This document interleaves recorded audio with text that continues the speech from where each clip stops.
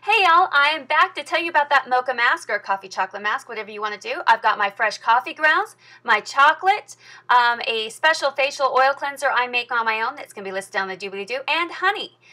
So I don't think these coffee grounds are quite as finely ground as I would like. So I take and I put them in my own little hand grinder thing. I don't remember what this is called, but most of us have one. If you don't, plain old coffee grounds, ground with whatever you got will do it. Coffee is loaded with antioxidants to prevent mature skin aging. It has anti-inflammatory property to reduce redness. It gets rid of puffy eyes and reduces dark circles. And on the body, it actually minimizes the appearance of cellulite temporarily. It also exfoliates dry skin, so that's pretty awesome. Honey is a natural humectant. That means it draws in moisture from the air and into the skin. It's also a pore cleanser and clarifier, possible skin lightener, although I have never seen that effect, and a natural antibacterial. Now, I only took about 4 to 5 tablespoons of ground coffee, and oops, I almost broke that. That would have been very bad. And so I'm going to just go ahead and put that back into my natural glass bowl here, and I'll tell you the benefits of chocolate here while I'm doing that. Chocolate has flavonoids in it, and that absorbs UV light, so it helps protect and increase blood flow to the skin and improves skin's hydration and really helps with the complexion, though I couldn't find anything great and specific about it, but it does make this whole mask smell awesome.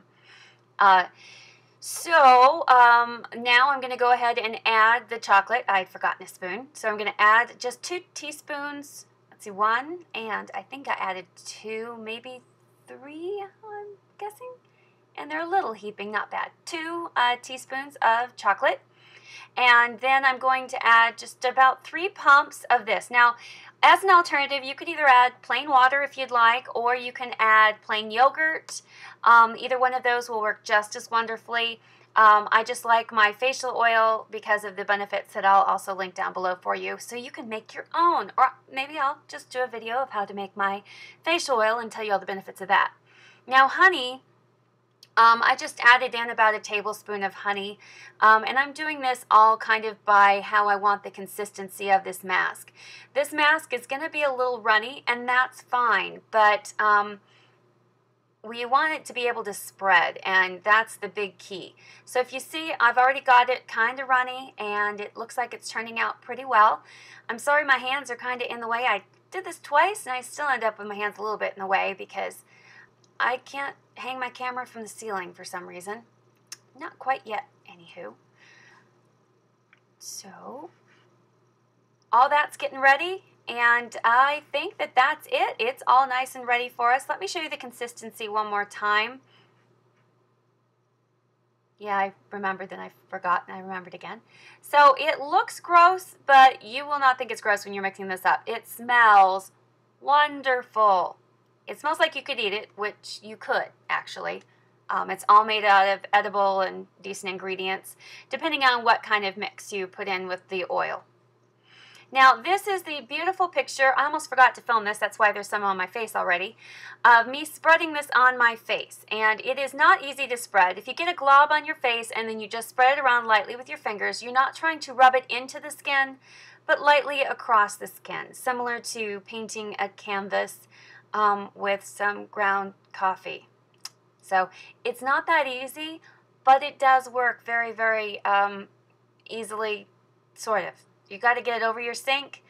Make sure if you don't have it over your sink, you at least have it with a towel or something underneath you so that you can spread it easily without worrying too much about what's dropping off, because a lot of it does drop off.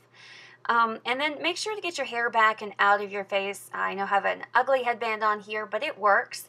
It keeps my hair from getting coffee and honey and oil in it. So that way when I wash my face, I don't have to wash my hair again. You understand the point, right? Yeah, I'm sure you do. So after I've got it on, I pretty much fill in all the gaps. Want to get my under chin thing because that's not a very happy place on my body. But it does work, and I'm including some more underneath my eyes because it does reduce puffiness and dark circles. And I found that this really did help with clarifying and reducing pores. At least that's what I saw. Here is a delightful picture of me afterwards in my nice robe and cup of coffee, and now we gotta wait 20 minutes. Yay! And that is the coffee chocolate mask. It really smells awesome. You want to leave it on for about 20 minutes or more and really let the benefits sink in. And I do want to clarify, you do not have to use the facial oils that I do. That is just something I have on hand, and so I chose to use it because it has a lot of other benefits to them. But you don't have to do that. You can just do the coffee, the chocolate.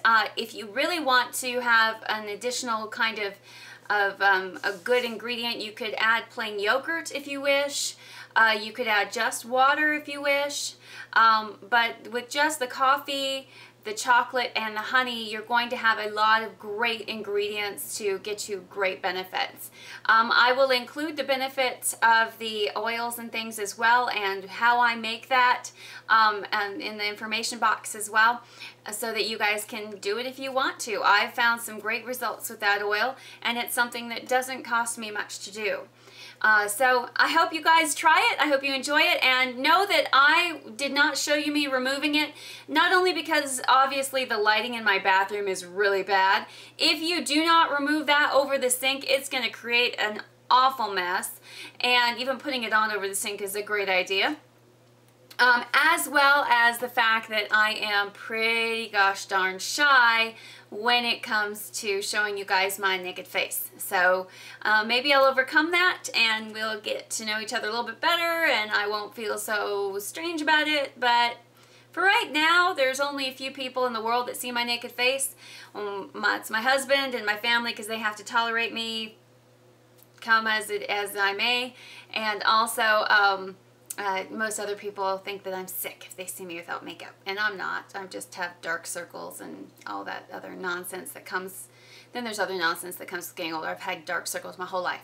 So anyway, I hope to see you again soon. Keep tuned in for new videos. Subscribe so you get those little indications that I have posted a new video. And you guys all take care. I'll talk to you again soon. Bye-bye.